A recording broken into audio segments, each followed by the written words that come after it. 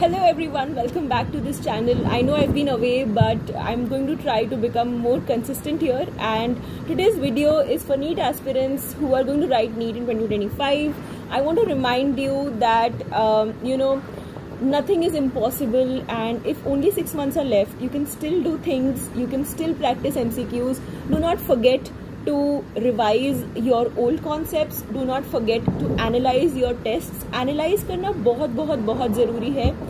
There is a lot of speculation कि क्या NEET में cap लगेगा, age limit and all of that attempts. We don't know that yet because NTA is still contemplating on that.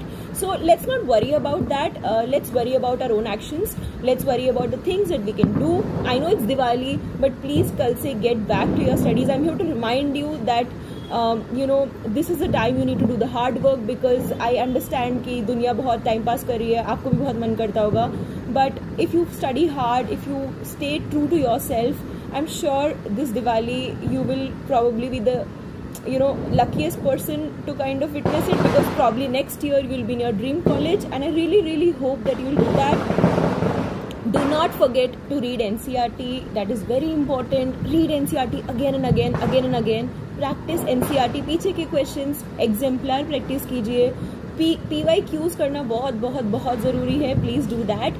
And stay healthy. You need to sleep for 7 to 8 hours. You need to eat better. You need to exercise.